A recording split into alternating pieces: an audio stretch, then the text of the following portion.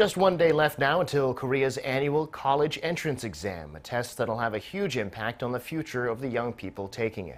Almost 600,000 students, mostly high school seniors, will take the test at nearly 1,200 venues nationwide.